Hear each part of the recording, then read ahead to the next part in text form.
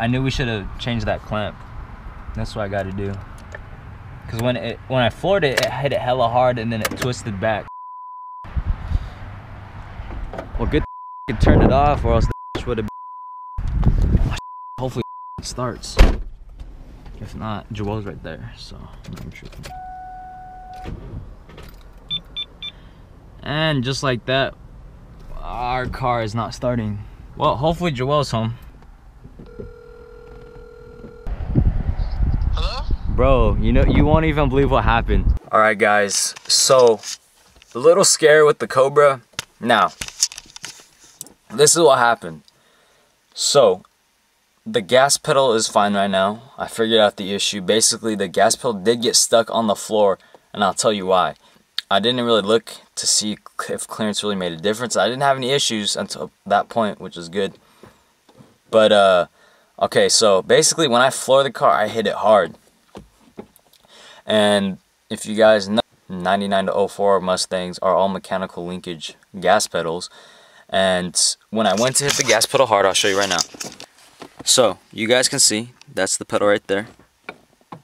Goes in and out, right? And it's kind of clicking right now. But, watch, when I hit it hard, it got stuck to the floor. Okay?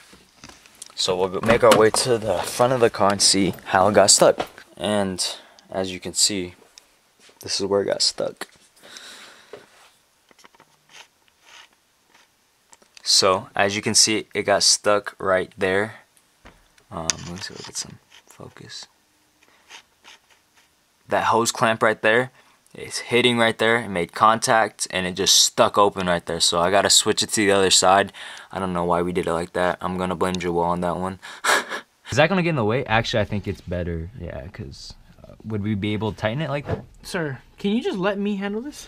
But I'm just glad no one got hurt or anything like that. A little scary, a little, not scary, but it was just like careful, cautious. But I had to test the new intake just to see if, you know, it made a little difference. And I can tell it does make definitely a pretty good difference. It seems to flow a little bit better, and it pulls harder. Like, people are saying, oh, extra 10 horsepower is noticeable. Yeah, 10 horsepower is definitely going to be noticeable. The initial hit is a lot harder, and, you know, it's not placebo effect. It definitely does make a difference. But with that being said, I'm going to end today's video. If you guys enjoyed watching, please consider like and subscribing, and we'll see you guys next time. Peace.